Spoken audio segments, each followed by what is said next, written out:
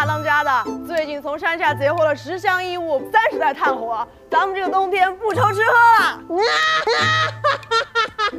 没想到这些死人一听到爷的大名就吓得屁滚尿流。大当家英明！大当家快看，早上正巡逻呢，在山脚下，这人鬼鬼祟祟的，我一看就不像是好人，直接就给他带回来了。哎呀，不错，有爷当年的风范。哎，这裤儿还有花纹，正适合爷穿。拔下来，给我们大当家脱下来！脱！快给我脱！快给我脱！大当家穿着可真尊呐！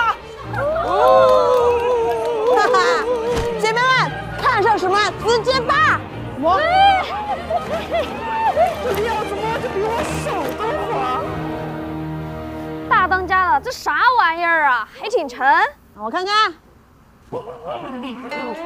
这他娘的破石头还整这些稀奇造型，屁用没有？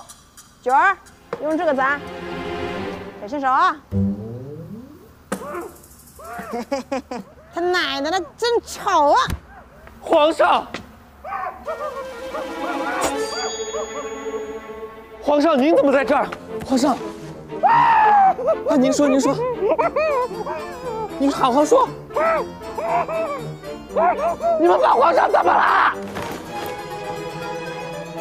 放开朕！放开朕！啊！你们犯了死罪，朕要杀了你们！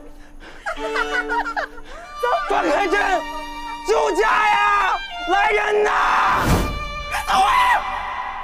咋办？这次摊上事儿。大当家的，我有一计可救野猪寨。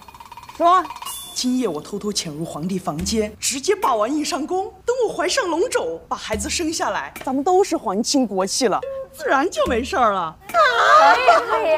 好，看来大家还嫌死的不够快。哎，这样如何？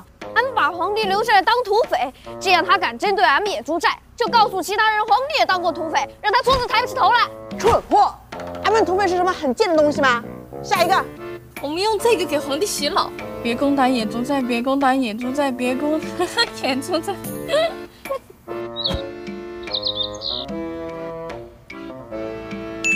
也有办法了，俺们在皇上面前做慈善，让他知道俺们都是好人，自然就放过俺们了。排队不抢了，都有。还有吗？别挤，快来，慢慢来。不注意保暖感冒了吧？小小鼻涕和喷嚏怎能我在知冬眠？这可是橙子味的，拿一包去给你女儿泡上，病就好了。谢谢，寨主真是人猛心善呀。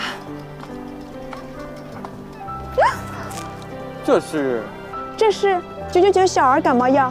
哦，是个好东西，应惠及天下百姓。这次的事儿，朕就既往不咎了。谢皇上。有时候真想看看你的猪脑子里装的都是什么。那你说怎么办？大事不好了！什么事儿？哎，说还有什么比招到皇上更坏的事吗？